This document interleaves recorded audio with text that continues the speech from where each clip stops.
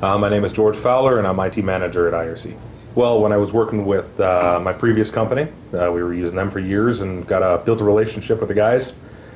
And when I got this new position, I went right for IT weapons.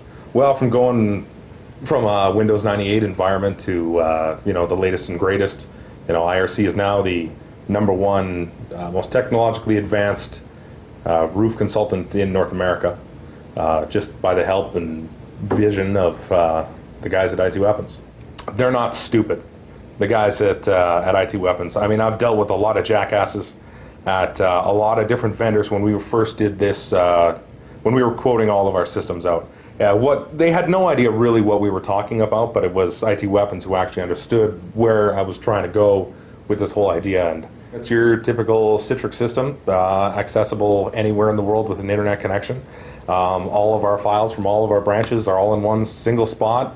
I mean, we've got people that travel, like the owner was just in Italy and Germany, and he's logged in, and we've got people who vacation in Mexico and all over. So now it essentially means that you essentially don't have to be in the office to do your job, which I think has made, the complete difference. I mean, the foundation, the building blocks of being completely remote, that was the first step. The next step was bringing in the hardware and like the 3G air cards with tablet laptops, so now our guys can do digital forms on site. One of the biggest things I saw when I first started working here was having guys go on site, having architectural drawings on a roof, and it's windy. How the hell are you supposed to make notes on a drawing that big? So with a tablet laptop, you're fully connected.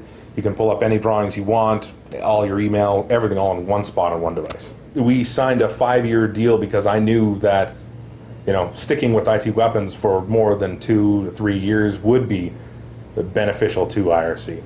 So I absolutely see more growth and more innovations coming in the next couple of years.